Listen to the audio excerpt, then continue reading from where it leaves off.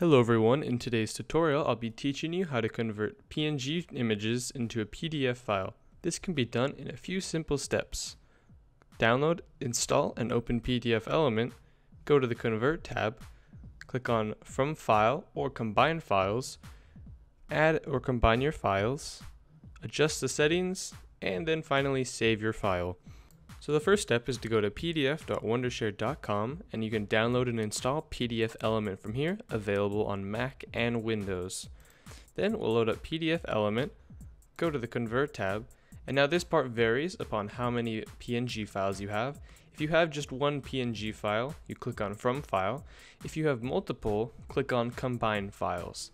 So we'll click on Combine Files, and we'll click Open. And you can see here it adds our files. We can change the order if needed by clicking and dragging, and we can also browse the output. So then we'll click Next, and it will combine these and load up a PDF file it's created according to our images.